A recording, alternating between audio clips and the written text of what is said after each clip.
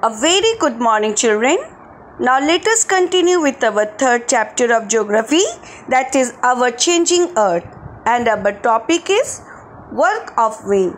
So let us continue with our topic, that is work of wind.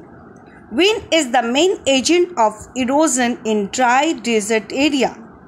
The wind blowing in the desert drags sands along with them. When a huge rock falls on their path, the sand-filled winds scorch or scrape the rocks. As the load of sand is maximum closer to the surface, the lower portion of the rock is eroded more than the upper portion. This forms mushroom-shaped rock called mushroom rock. They are also called hoodoos. Extreme temperature in the desert with scorching days and freezing nights also cause rocks to expand and contract very fast. This creates cracks in the rocks.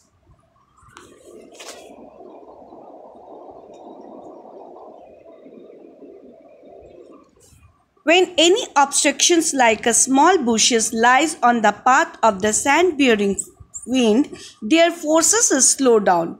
They deposit the sands on that spots.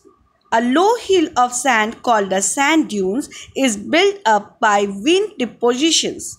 A series of sand dunes mark the desert landscape. It gives it the appearance of a sea of sand. They are usually crescent-shaped. Sometimes they are longitudinal in shape. Sometimes very fine and light sand particles may be blown over from desert area to place quite far away. These deposits are called loess. They form fertile plains.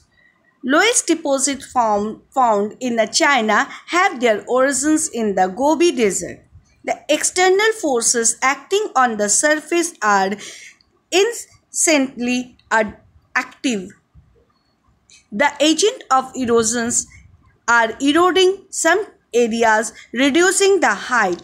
At the same time, somewhere else, they are depositing the erode materials and increasing their heights. You already have know how the spectacular landforms are formed.